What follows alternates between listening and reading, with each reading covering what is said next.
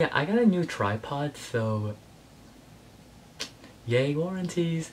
Hey guys, it's Michael. It's VEDA day 25. And today I'm here to do a review on Redeployment by Phil Klay. First off, I'm glad I actually finished another book this month because if you haven't been following me, it's been hard to read for these past couple of days just because of VEDA. That just takes up so much time. My god. The reason why I bought this book was because I saw it on a lot of different websites and magazines, like GQ was talking about it, People Magazine, and so they were giving really good high praises for it, saying it's one of the books that you need to be reading right now. So I bought the book, and let me tell you, stop this video, go read it. That's how good it was. It lived up to all my expectations. I loved it. It is definitely one of my favorite books of this year so far.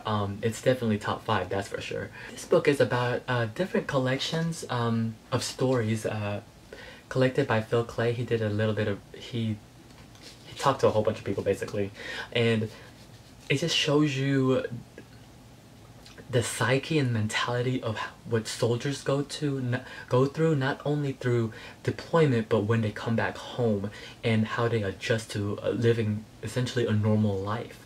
What I loved about it was brutal, but it was unrelentless. Like it hold nothing back, and that's why I love it. When I was reading it, I felt as though it's like a good friend was telling me a story about what they went through. Each story is really interesting, and I love the pacing, how it switches back and forth between being deployed and then coming back home, being deployed and coming back home, and then so the stories go back and forth.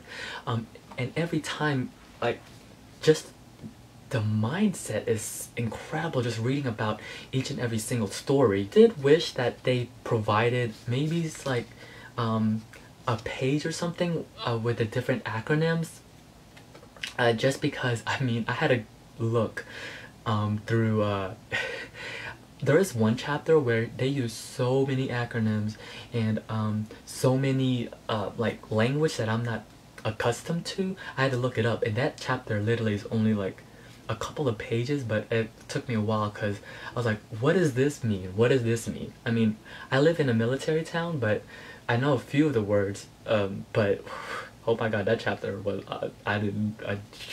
yeah. But that's my only gripe. I mean, even without it, it's still great. I just wish that maybe they provided that, just because I don't know a lot of the lingo that they used, especially in that chapter, so that would have been really helpful.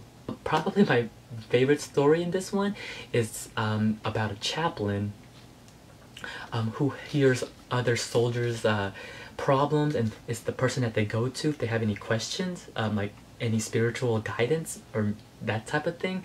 That chapter is incredible. Also, the writing. Let's talk about the writing. The writing in here, I loved. It had some great quotes. You can tell. Picked a lot of quotes in here.